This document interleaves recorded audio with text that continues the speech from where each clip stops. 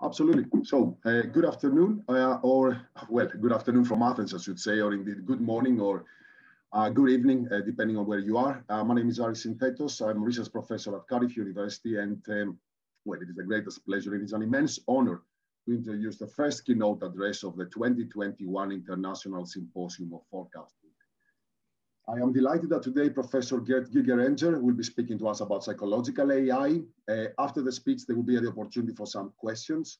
And during the Q&A, you'll be able to raise your hand if you wish to ask a question or type the question in the Q&A box. Please note in the Q&A box, not the chat box. So many thanks to Professor Gigerenzer for joining us today. Of course, as forecasters, I guess, or more generally as scientists, we are all familiar with Professor Gigerenzer and his work. So in many ways, he doesn't need introduction at all, but let me just offer some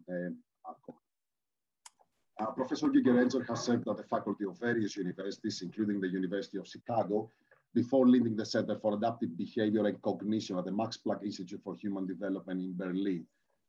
I have actually had the immense pleasure to visit the institute in Berlin myself some years back. Well, time goes quickly. And have experienced firsthand the truly remarkable interdisciplinary approach that he has established to the study of decision making. Indeed, Professor Gigerenzer brought together various disciplines: psychology, philosophy, history, biology, economics, certainly mathematics and statistics, and of course, more recently, machine learning to the study of decision making. And he helped us much as few to integrate the description of human behavior with prescription for improved decision making. He proposed and established across many of the disciplines I have just mentioned the revolutionary theory of fast and frugal heuristics, which is a very strong alternative to the reigning heuristics and biases theory in the descriptive sciences and the big data optimization in the prescriptive sciences. As such, Professor Gigerenzer and his team have built a theory fit for practice, and this is very much reflected in the highly successful startup Simply Rational, which has had an immense impact on business, medicine, law, and governance. He has been awarded numerous honorary doctorships, fellowships, and academic prizes, and his award-winning popular books, Calculated Risks, Gut Feelings, and Risk Savvy, have been translated into more than 20 languages. His highly influential academic books include Simple Heuristics, That Makes Us Smart, Rationality for Mortals, Simply Rational, and Bounded Rationality, which was co-authored with a Nobel laureate, Reinhard Selten. Currently, he's partner of Simply Rational, director of the Harding Center for Risk Literacy at the University of Potsdam, and director emeritus of the Max Planck Institute for Human Development in Berlin. So, without further ado, it is my greatest pleasure, and it's truly my greatest honor to welcome the first keynote speaker of the 2021 International Symposium of Forecasting, Professor Gerd Gigerenzer. Thank you very much.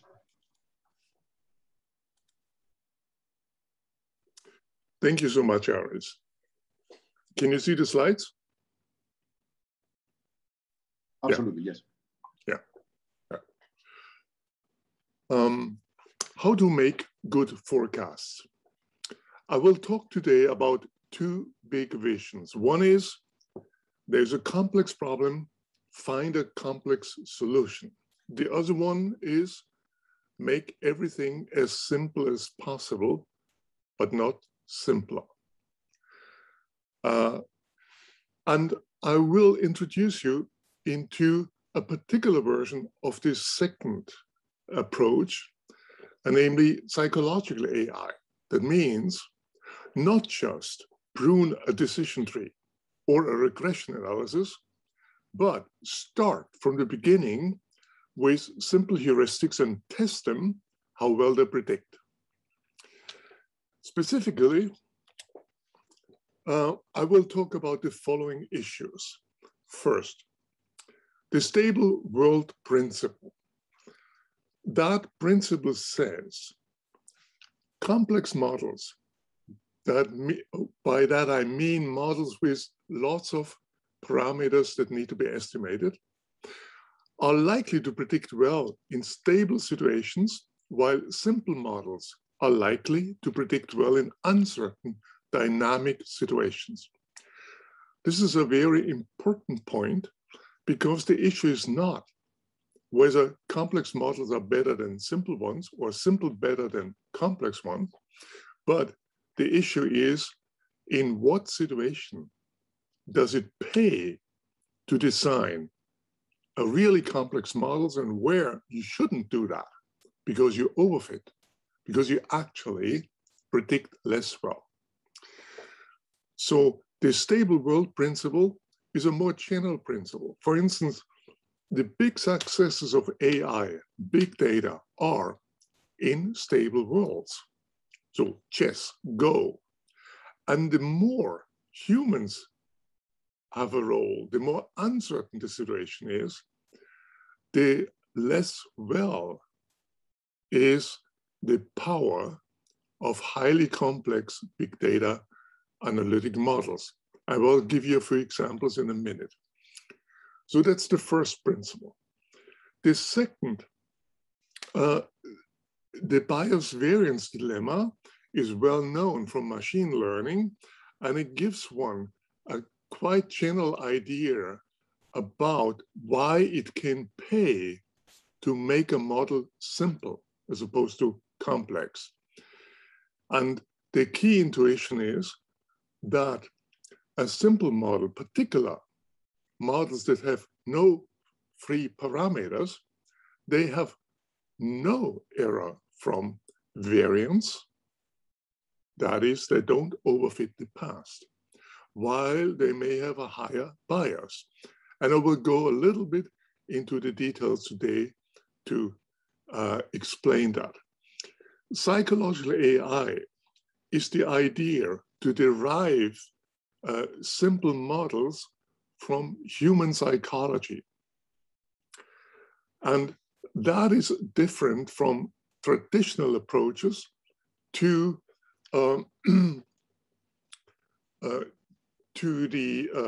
simple models, which just start with a complex model and make it step by step simpler. The psychological AI is also the original meaning of artificial intelligence, as in the sense of Herbert Simon, where the I refers to human intelligence. So the idea is to analyze human intelligence that has been evolved over millennia, and then use that and program a computer so that computers can make better decisions.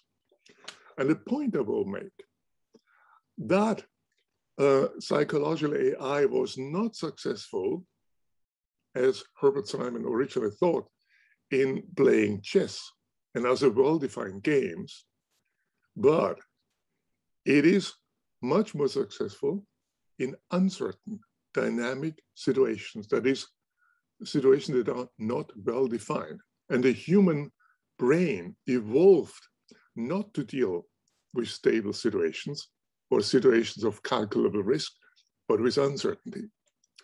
And at the end, I also will deal with two values. So first, we have a faith in complexity and opacity, particularly reinforced by the advance of big data and machine learning.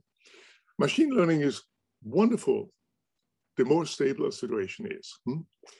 But there's the mistaken belief that the most accurate forecasting models must be always inherently incomprehensible.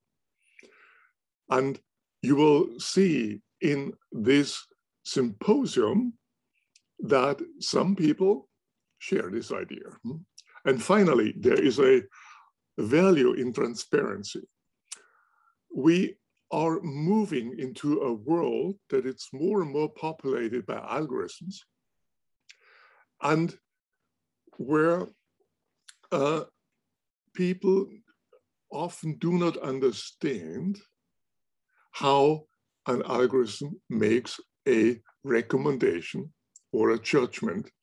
And that is particularly critical in court situation, in predictions of recidivism, where we know that the most complex models don't do any better than models that just use 2 or 3 variables, such as age or number of previous convictions.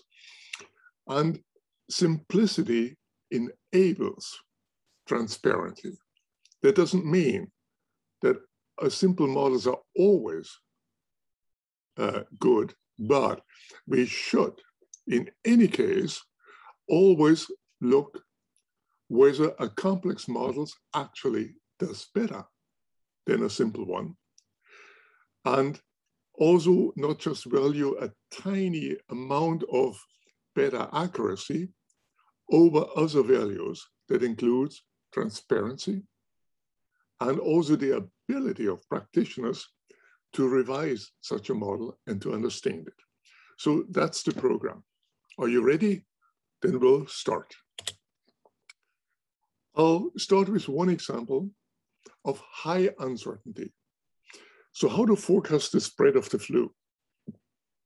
As you all know, Google Flu Trends, a form of big data analytics, tried to predict the flu-related doctor visits and was based on an analysis of some 50 million search terms, trained on data from 2003 to 2007 and tested in the following year. The first version used 45 variables, and when they failed to predict the outbreak of the swine flu in 2009, then it's interesting how the Google engineers reacted. So, given the stable world principle, we have to deal here with a world that is not highly stable. The flu changes, the virus changes, and the behavior of people who put in search terms changes. And they're not only putting in search terms because they feel sick, but also because they may feel curious. So the Google engineers, when their algorithm failed, followed the principle: if a complex algorithm fails, what do? You make it more complex. The stable world principle suggests the opposite: make it simpler. So we used a psychological AI approach. So you start not with 50 million search terms and big data, but with the wisdom that human psychology has evolved. And we know from psychological research that dates back to Brown's law of recency that in dynamic, uncertain situations, people do not rely on the entire history of things that they know, but only on the very few last data points in order to make decisions. So we formulated the recency heuristic, which is the extreme version, which just takes the most recent data point. It's also the opposite of big data because it uses only one data and deliberately discards everything else.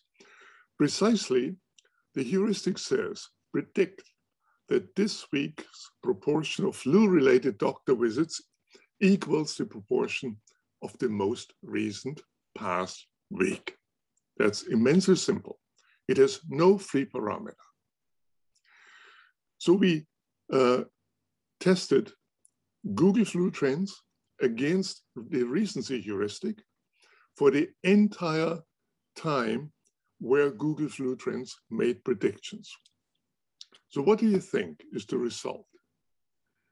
Can one data point be at least approximately as good as a big data analytics method whose details we never learn because it's secret, as many of these algorithms are? That's another issue. So here's the result. What you see on the y-axis is the percentage of flu-related doctor visits. And that is on average something like in the order of 2%.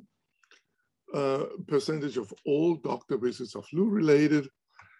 And on the x-axis, these are the years from 2007 to 2016.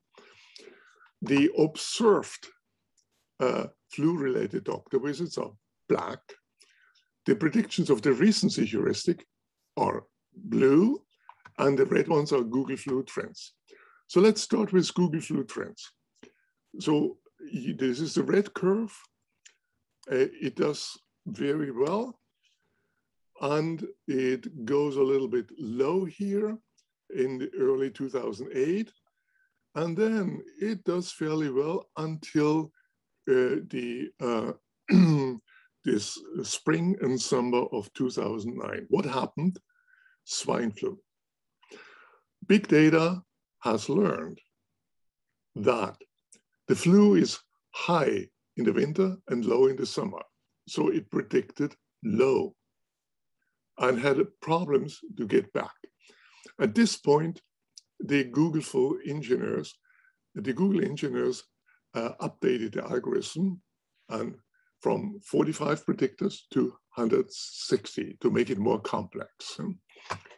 And what you can see here, there were more updates, all of them secret. Here's a period where Google Flu Trends really overestimated the doctor visits, and here it was terminated. If you look at the mean absolute error in percentage points, Google Flu Trends had 0.38, so that's the value on here. And the recency heuristic had only about half of the error. So what we have here is a less is more effect, and also an illustration of the power of psychological AI. You use a simple heuristic that people rely on in dynamic situations. We also know from experiments that people do not use these heuristics indiscriminately. And we model it and use it as a forecasting algorithm, and we test it. And in this case, one data point does better than big data. I also want to emphasize at this point that the recency heuristic, relying on the most recent thing that happened here, is also in parts of psychology be misinterpreted as something that does wrong. It's sometimes called availability, although availability has many, many meanings.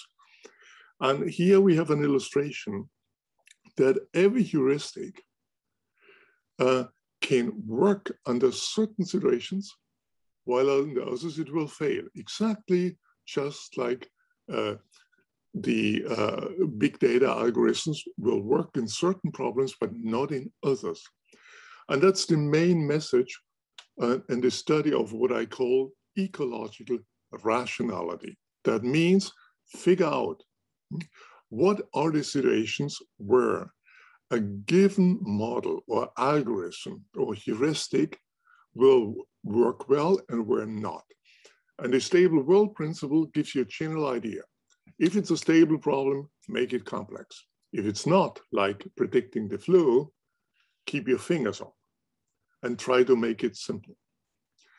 So it has been said that science can learn from Google. Here's an example where Google can learn from science. The same thing is just coming out by predicting the incidence of COVID-19. I'll make this very short. There is the Austrian government has a forecast consortium that uses highly complex epidemiology COVID-19 models to forecast the weekly 7-day incidence rates and also hospitalizations. Here are just some ideas what exactly is going on.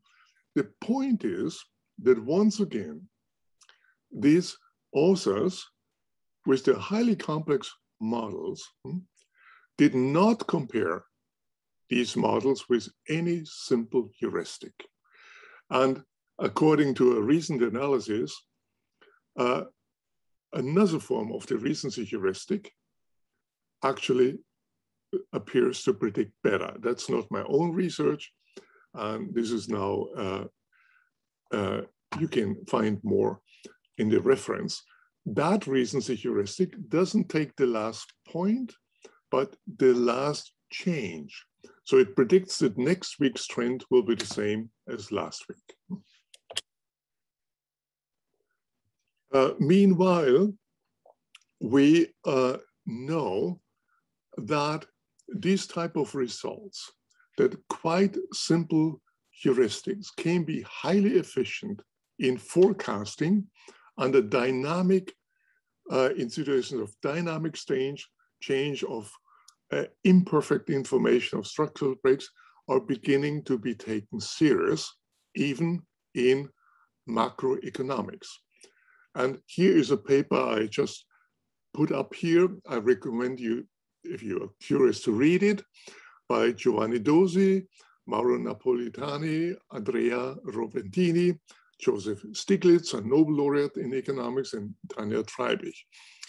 And they have looked at, with agent-based models, at highly complex macroeconomic situations where typically standard probability models are being used.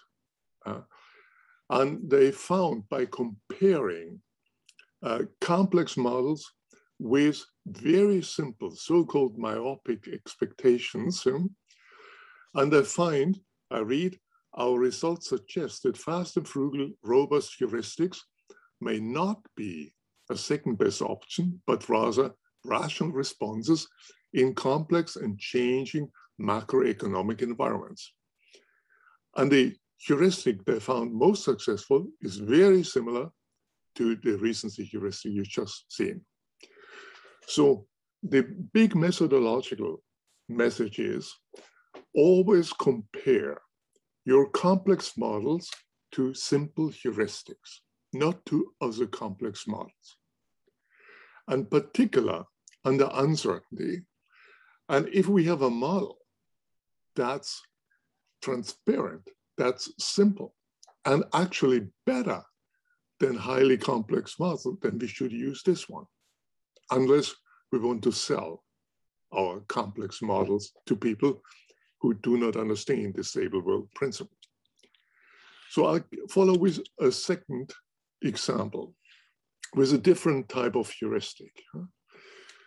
So this situation is, assume you have a large company and a customer basis with hundreds of thousands of customers, and you want to predict which of your customers will buy in the future. So that is an important decision that every business is being faced. You don't want to waste your time and effort to contact people who will never buy again. And again, it's a problem under high uncertainty. It's not a problem where you can use your calculated risk models. Nevertheless, marketing science relies, again, on highly complicated risk models. Here's just one, the Pareto negative binomial distribution model. I'm not going into any details. I just hope you be impressed by looking at the equations. The psychological AI has a different approach. It doesn't try to impress you with complicated models, but it would start with the experienced managers and study them, how they make that type of decisions based on years of experience. And in the study I show you, and I chose it because the two authors, Wübben and Wangenheim, were convinced that managers should use the Pareto negative binomial distribution model or similar complex models, after they found out that managers actually don't use that, but rely on a simple heuristic. The heuristic is called the hiatus heuristic. If a customer hasn't purchased within 9 months, classify as inactive, otherwise as active. The hiatus, 9 months, can change from business to business, but that's in the study was the typical one being found. And then the authors did the right thing to do, to test competitively complex model versus simple models and test them in prediction, not in data fitting. In data fitting, complex models with lots of free parameters always win. But that doesn't mean that they predict better. Here's the result. There were 3 companies, an airline, an apparel, and a CD. Now, the correct predictions are on the y-axis. In the airline, the Pareto negative binomial distribution model got 74% correct. The simple heuristic, 77. Note that the Pareto model has all the information the heuristic has and does more computation, but still predicts less. That's called a less is more effect. In the apparel, we have the same situation. The Pareto negative binomial distribution model does 75. The simple heuristic that uses only 1 data point, 83. And in the CD Now business, both are the same, and you just save all the effort buying and using these complicated models. The reaction to this study was that the 2 authors convinced themselves, but they didn't convince all of their colleagues. So couldn't it be that these 3 businesses are an exception? Couldn't it be that the Pareto negative binomial distribution model isn't as good as it was? What about powerful machine learning techniques? And so we got together and replicated and tested the same situation with 24 businesses and used not only Pareto negative binomial distribution, but random forests, one of the most powerful machine learning technique, and also logistic regression, a standard model that is always powerful. And what do you think is the result? Now we are dealing with 24 businesses with heavyweight competitors. If you look at the left side of this picture, you see the result. That's the average across 24 companies. The Pareto negative binomial distribution model still does not so good as the hiatus heuristic. There is another one who does even worse.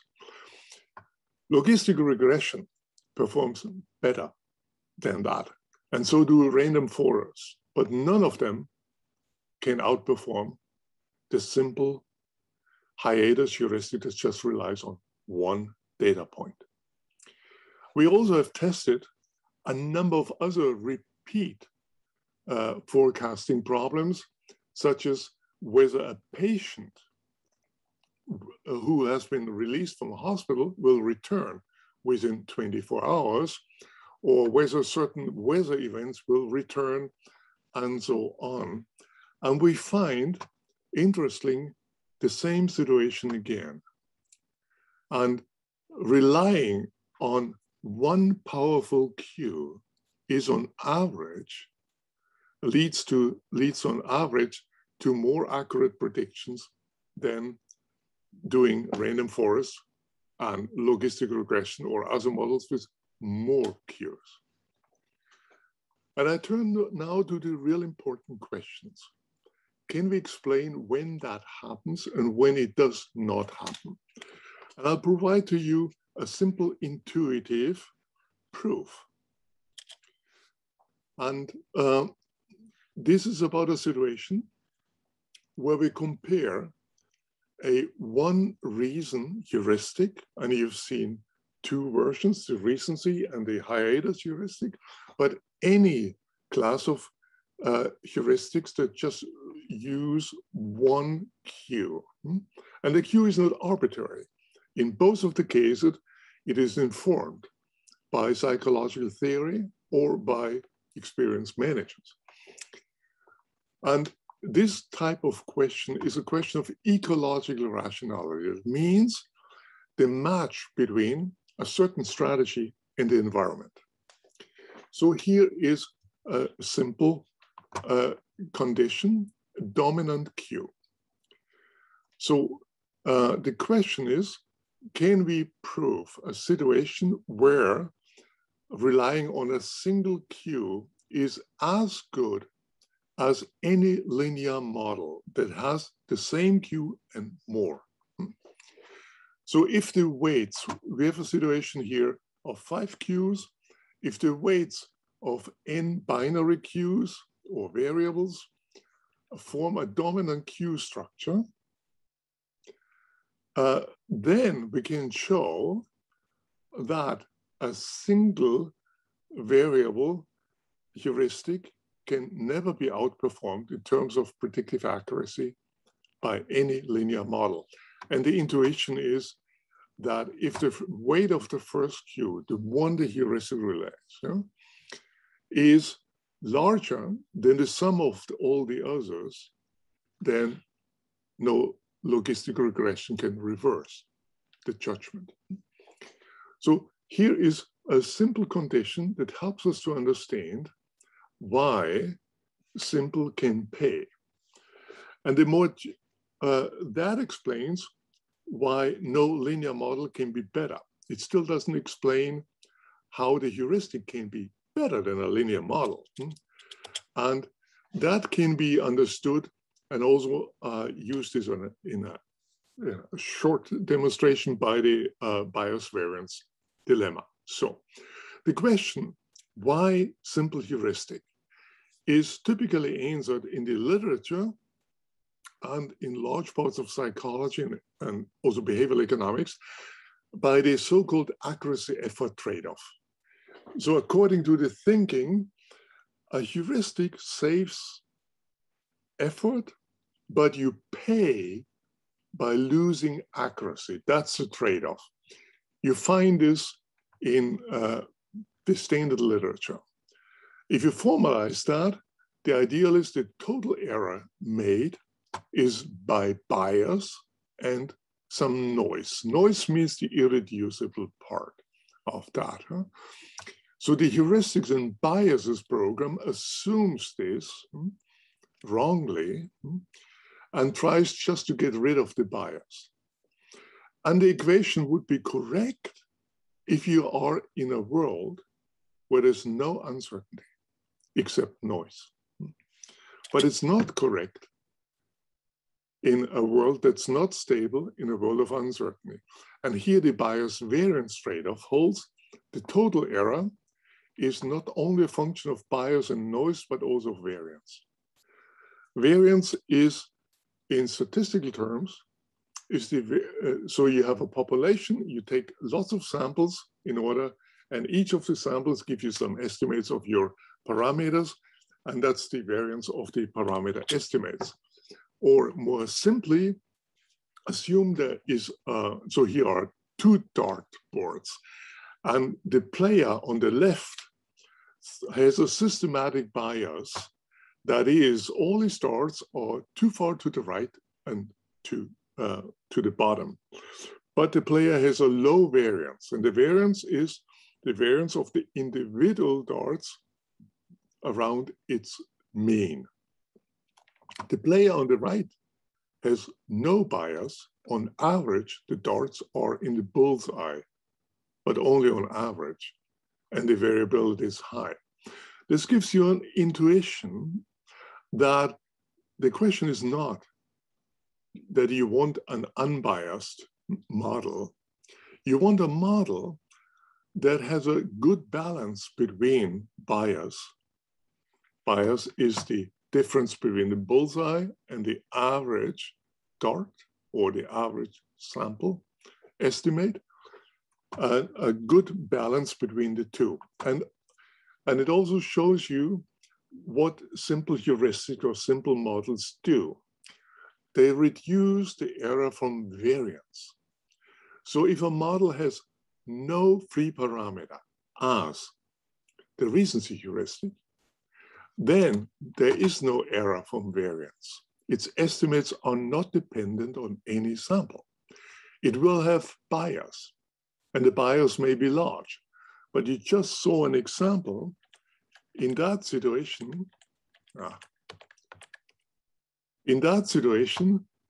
a one reason heuristic has the same bias as any linear model.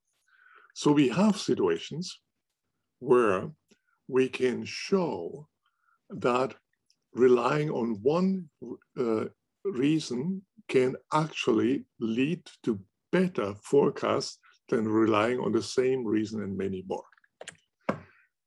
So that leads me to the turkey illusion. The turkey illusion is the confusion between situations of uncertainty and situations where you can calculate the risk or where you can actually use complex models. So it goes back to Bernard Russell, where the turkey was a chicken, and to Nassim Taleb and a few others. So why is it called turkey illusion? So imagine you are a turkey. It's the first day of your life. A man comes and you fear he might kill you, but he feeds you. On the second day of your life, the man comes again and you fear he might kill me. No, he feeds you. Third day of your life, same experience. According to Bayesian updating models and basically all typical models, the probability that the man will feed you and not kill you increases every day a bit. On day 100, it is higher than ever before, but it's the day before Thanksgiving and you're dead meat. The turkey missed an important piece of information. It was not in a stable situation or a situation of calculable risk. The turkey illusion is much more often committed by people and not by turkeys. And the last financial crisis is a good example for that. In the time before the crisis, the estimates about volatility, about trustworthiness of the market, and so on, they increased. So the trustworthiness and volatility decreased, and until shortly before the event happened. And the type of models were exactly the same thing, betting on complexity, betting on stability, but it didn't happen. I work with the Bank of England on a program, Simple Heuristics for a Safer World of Finance.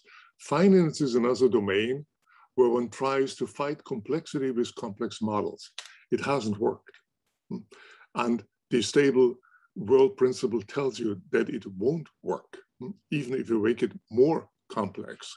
You need to make it simpler. We need robust techniques to understand what's going on. And I start with a simple example from finance that illustrates the point. So assume you want to invest a certain amount of money in N assets. So that's the number N. And you want to find the proper weighting. Harry Markowitz from the University of Chicago got his Nobel Prize for finding the solution. The solution is the mean variance model, and everyone who studies finance or business has been grown up. It's a standard probability model. So when Harry Markowitz invested his own money for the time of his retirement, we might think he used his Nobel Prize winning optimization model. No, he did not. He used a very simple heuristic that's called 1/n. And again, we know from many psychological studies that people try to distribute equally when they do not know what could be best. And 1 over n just means allocate your money equally to each of the n funds. And studies have shown that in many situations, 1 over n makes more money according to standard measures such as Sharpe ratio than mean variance or its modern Bayesian versions. The interesting question, however, is again one of ecological rationality. Can we find out what are the situations where 1 over n, investing equally, pays and where complexity pays? We do not know the exact answer, but here are some general propositions. So if you're in a situation where there's low uncertainty to the left, few alternatives, just 2 or 3 things to invest, high amount of data, then go for complex solutions. That's the world of optimization, big data, or mean variance in this case. But if you have high uncertainty, as in the stock market or in finance in general, many alternatives, small amount of data, go for simple solutions. That includes heuristics, or here specifically 1 over n. And at the Bank of England, we're trying to develop models that help to make decisions that are more robust, that are not as volatile as the usual ways of decisions being made. And what I show you here is a third type of psychological heuristic that is being often used by experts. It's called a fast and frugal tree. A fast and frugal tree is a deliberately incomplete tree. And it's not pruned after the fact. It is designed in this way. A fast and frugal tree has a small number of questions or variables, here 3. And it has exactly 3 plus 1 exits, or in general, if the number of question is n, it has n plus 1 exit. And there's 1 exit on each of the questions. So it allows fast decisions, and it's frugal because it was only a few. And we test these trees, and the results so far show that they can can predict banks who are vulnerable, who fail, based on historical data, better than the complex models. And even equally important is that they're transparent. Transparency is a value, in particular in situations which have sensitive consequences, such as in dealing with banks. And for instance, traditional models in finance, where banks calculate their value at risk in order to estimate the capital they need to have to avoid getting bankrupt with a probability of something like 99.9%. So a large bank would have to estimate thousands of risk parameters, and these parameters are not independent. So the bank would have to estimate millions of correlations or covariances, and from a few years of data. And that borders on astrology. And many banks can use their own risk models, and that is one of the reasons why we might face another financial crisis. Transparency is the opposite. If transparency is implemented, then everyone can see what's going on. Banks will still try to game if that was, so for instance, this tree here, but the regulators can see easily versus being game. They have no chance to check millions of correlations. The general point is, we need to move into a world where we should make things as simple as possible, as Einstein said. Not too simple, but always look whether we can replace a complex model by something more simple. At the moment, we are moving in my observation, in the opposite direction. People impress others with highly complex models, and I've witnessed many talks where I have no idea what this model actually is. But what is certain, the person who favors it has not tested it against a simple model. So here is one principle of forecasting methodology. You may call it principle number 1. Always check whether there's a simple solution. And you may be familiar with Rube Goldberg's inventions, and he makes parodies about how you can find complex solutions for a situation where the simple ones exist. And we also need to have the courage in order to respect what human psychology has achieved and at least test these heuristics that people use and test them against the complex model in which we so dearly believe. That brings me to the end of the talk. So I've talked today about psychological AI. Psychological AI is the approach where you start by studying carefully what experts do, how they solve problems, and then extract that, formalize it, turn it to an algorithm, and test it, how good it really is. So that's one way to realize Einstein's recommendation, make it as simple as possible, but not too simple. But we are not doing just a statistical analysis. We're not doing a machine learning thing and then pruning, but we start with theory at the beginning. And that can also help machine learning to find other models for situations of uncertainty. I don't think that helps for situations of extremely stable worlds like chess and Go. And I've also talked about simplicity and transparency in prediction. There are two values besides accuracy. Accuracy is some volatile result.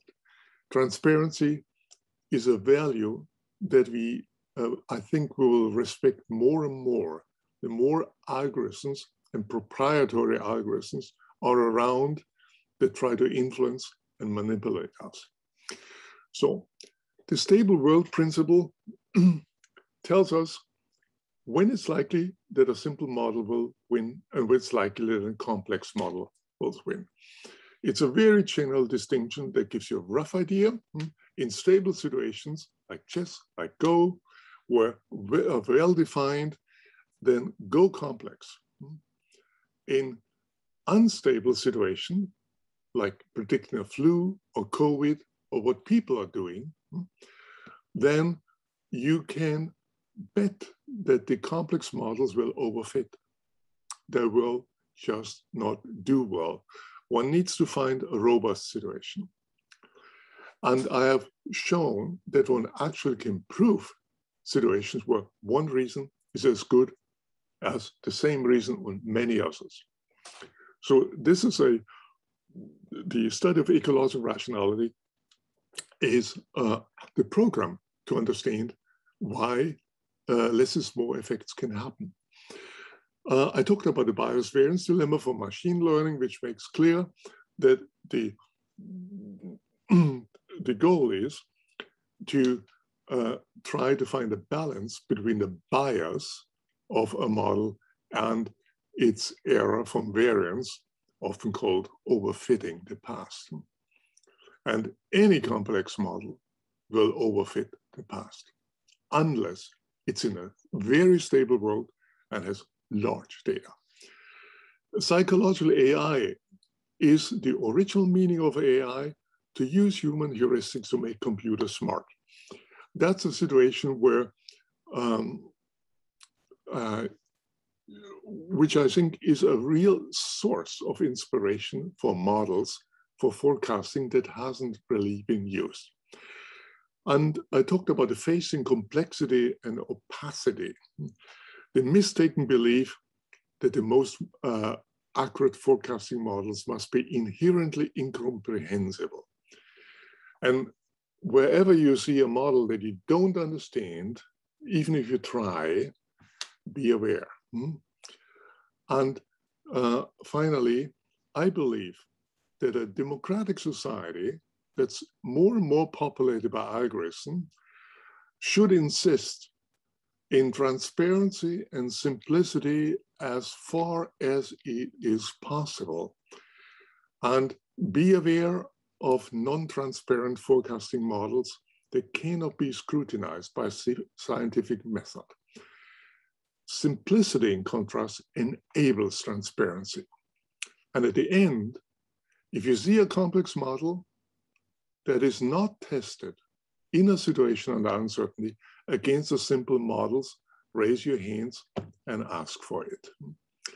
So I hope that inspires you to think more and to trust more in the power of the evolved human brain as an inspiration for good forecasting models. Thank you for your attention. Professor Gigerenzer, thank you so much for this exciting talk.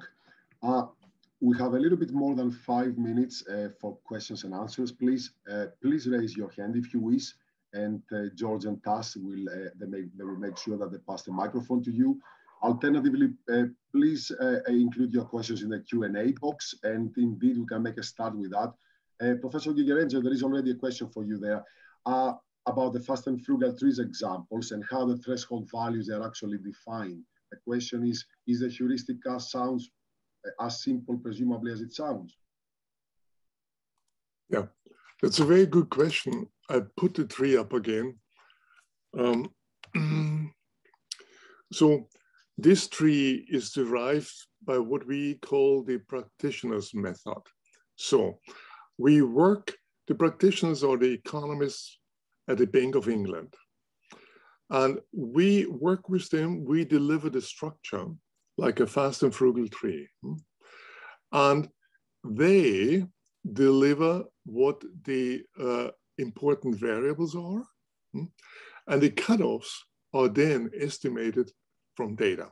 So that's a combination between expert judgment and systematic analysis. We also have tested fast and frugal trees that are purely designed by statistical methods that also can be done. And in that case, they weren't as good compared to those, which one I show here, where the input is aided by the experts. There is a book by Katsikopoulos et al. Called Classification in the Wild that came out last year, where the construction of fast and frugal trees is explained in detail. Classification in the Wild. That's MIT Press. Fantastic. Thank you. There is one more question in the Q&A. I have a very interesting question, actually. The question is, PhD students usually do not get their work published if they do not suggest a bit more complex models. Would you suggest promoting a problem-oriented research program instead of a method-oriented one? Yeah, but look, this is kindergarten science. Huh? if you do mindless rituals only to get something published. Now, if you're mediocre, you should do that, yeah? But if you're smart, don't do that. Believe in science and help science to move on over a mixture between. So why are these complex models there? It's many reasons. Some people don't understand it. They just think that complexity needs to be fought by complexity. But there is also the other idea that's well known. You just use it in order to impress someone. I wouldn't call this science. That's more advertisement. And finally, marketing. You want to sell your models. And for instance, take 1 over n. So the example I gave for investment. I gave a talk to Morningstar, and and on 1 over n in simple investment methods. And then the head of AXA Germany came to me and said afterwards, look, I'm going to test that. And 2 weeks later, he flew to Berlin to my office and said, we have looked at all our investments since 1969 and used 1 over n compared to the complex and expensive models we bought. And we have found that 1 over n, with 1 over n, we would have made more money. And I'm now convinced about that. So they checked lots of rebalancing methods and other things. But then he asked, Professor Gigerenzer, but how do we explain this to our customers? They might say, I can do that. So why do I need the complex models?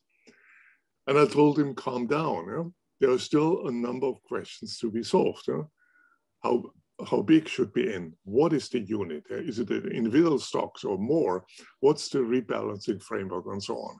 But you're right. There is bluffing going on, and also to the degree of dishonesty. But we need to have the courage to put in science and find out when simple works and when complex works, and understand how this works. So don't publish things in which you not believe. You will regret it later in your life. Thank you. I cannot see, task George, are there any people that have raised their hands, or should I continue? There's one here who's raised their hand, so I'll allow CK Leong to talk. Fantastic. CK Leong, you have the floor. You should be able to talk. Hi. Yeah, thanks for an interesting talk. I just have a question. So will simple heuristic work well for long horizon forecasting, where certainly the uncertainty is very high? Your question is whether simple heuristic work well if uncertainty is high? Yeah. Well, I mean, yes. we need to make a sort of comparison between a one-step ahead forecast and a many-step ahead forecast, right? So for a many-step ahead forecast, maybe many years later, the uncertainty is very high. You agree with that? So I'm not sure whether simple heuristic work well in that kind of situation. So if I understand your question correctly, you're asking whether simple heuristic compared to complex model also work when they're not predicting just a week ahead, but maybe a year or 2 years ahead. That's, I think, is your question. Try it, test it. And you will find out, don't have prejudices, and then you fall back. And I am always willing to do a bet with you. And I will usually win. Thank you. Right, it is already 4 o'clock, 4 o'clock in Athens, I'm afraid. So I think it's time now to draw proceedings to a close. On behalf of all of us, I would like to thank very much the audience for your attendance and your participation. And of course, I would like to thank once more Professor Gigerenzer for his time and truly inspiring talk. Thank you very much indeed. Before everybody goes, I would like to make one more very short announcement, please. I think that George would like to show a slide to everybody, and this has to do with the student presentations. We would like very much to ask everybody to rate the presentations, please. I'm not sure, George, if you would like to show something of this is already sufficient. Not to worry at all, George, not to worry at all. This is just a request. If everybody, please, could try to rate student presentations. So, Professor Gigerenzer, once more on behalf of all of us, thank you very much indeed for your time and for the very inspiring talk. Thank you very much. Thank you.